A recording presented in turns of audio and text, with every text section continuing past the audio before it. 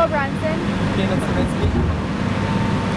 Our first video project was to document the historical restoration of Spring Road's dirt roads. As we've seen with late 20th, 21st century technology, is these roads need to be repaired. They need to be repaired constantly.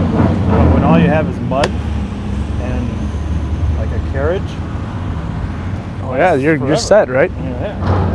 That'll be good for kids' immunities too, because they say that everything's too clean these days, and this way they'll be more exposed to mud. That's true. I was up last night.